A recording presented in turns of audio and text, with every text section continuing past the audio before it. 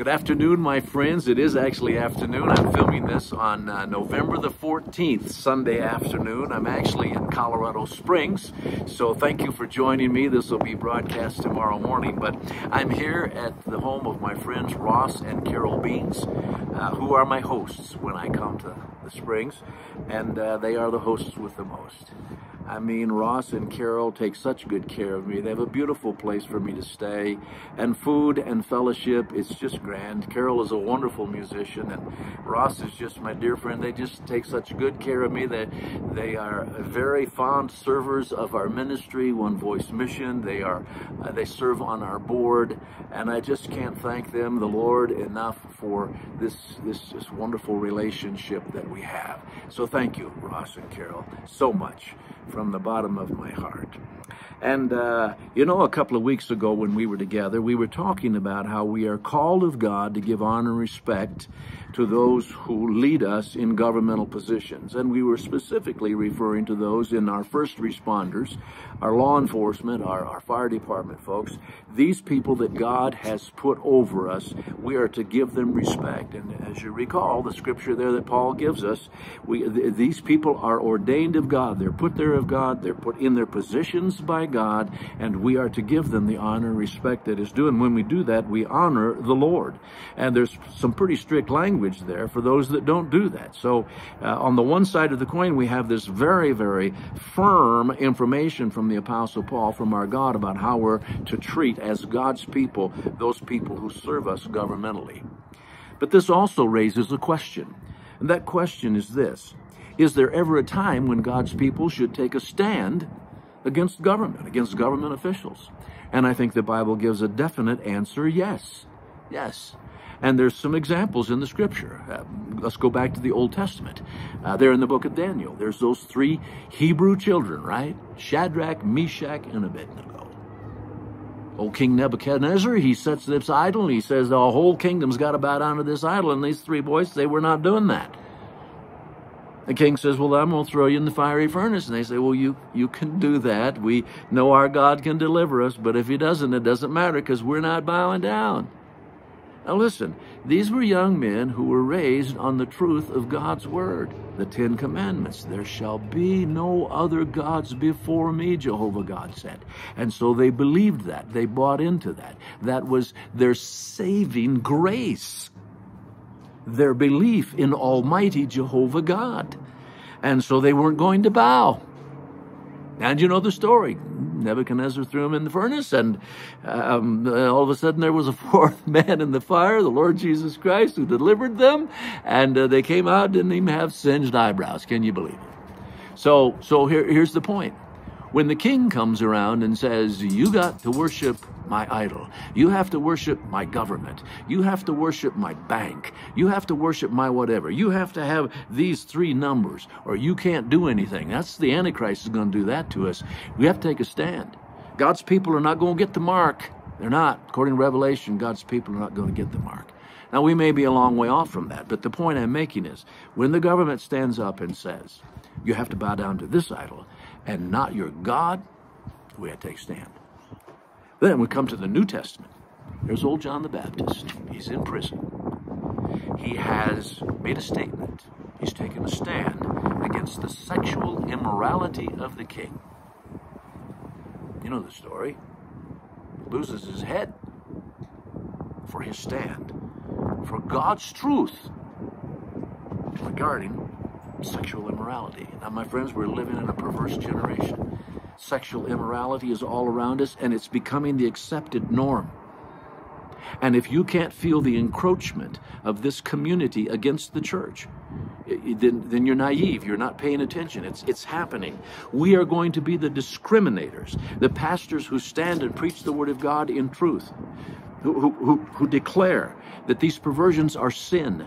They are not of God. This is not the way that God would have people go. God established very firmly how sex is to be used, and it's not to be used in these ways. God calls these ways sin, calls them an abomination. And those who will take a stand against this, we're going to be discriminators, right? And so, but watch. John the Baptist lost his head. I don't know what these things mean, but I know this. We've got to take a stand for the truth of God's word. It doesn't mean we have to be hammering this away all the time. And by the way, we should be as loving and gracious and kind to these people. All of these people have a heart that can be changed by the power of the gospel, and many of them are coming to true faith, and their lifestyles are changing. Hallelujah. This is the power of the gospel of the Lord Jesus Christ, and this is the way we should view them, with the love and grace of God in our hearts and minds and our lips. But we must not cave to the sin. Then I think of Peter and the disciples right there. They're there at the gate, beautiful. Jesus has ascended back into heaven. Here's his disciples, and there's the lame man at the temple. You remember the story. He's begging. Peter says, I don't have any money to give you, but what I have, I'll give you. In the name of Jesus Christ, rise up and walk. And he gets up and walks, and all the people that are there are just astounded. They're amazed, right? Well, there's a big uproar in the city. You got to believe these religious leaders of the Jews. I mean, they thought they'd gotten rid of the Jesus movement when they got rid of Jesus, right? But he was raised from the dead. 500 brethren saw him, and now he's ascended into heaven. But they still thought this is going to die down. But now we got people in his movement that are healing people just like Jesus did. And oh my! So they haul him into the Sanhedrin, and they tell him they can't preach anymore in the name of Jesus. They can't heal in the name. They can't do this stuff in the name of Jesus anymore. Peter, standing boldly with the lame man who's been healed, standing right there with him, said, well, should we obey God or man? This is God's work. This is what God has called us to do. This man, Jesus the Christ, it is in his name that this man stands whole before you today. It is in this name, the Lord Jesus Christ, that this man was healed. And so here they are proclaiming, preaching the name of the Lord Jesus Christ.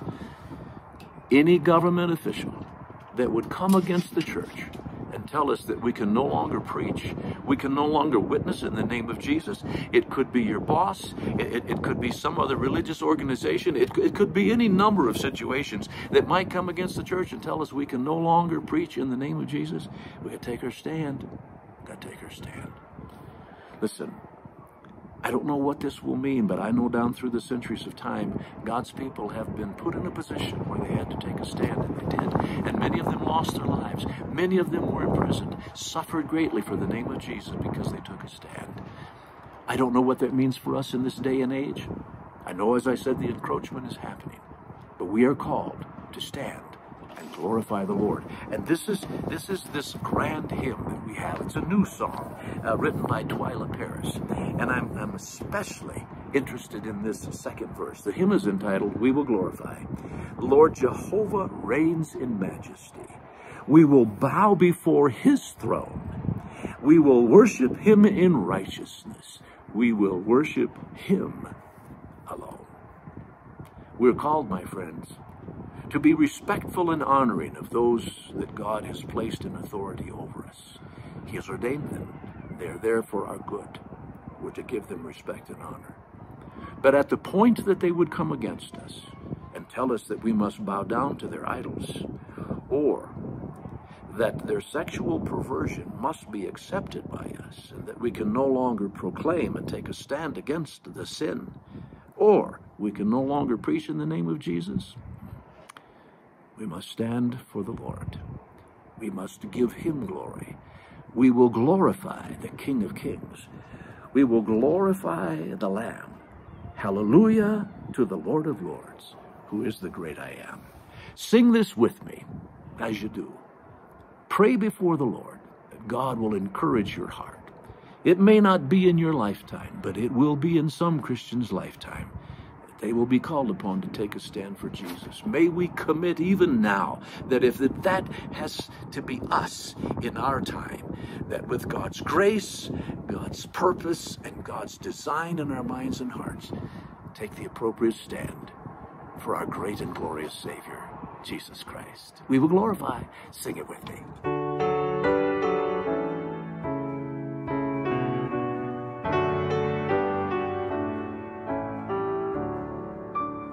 We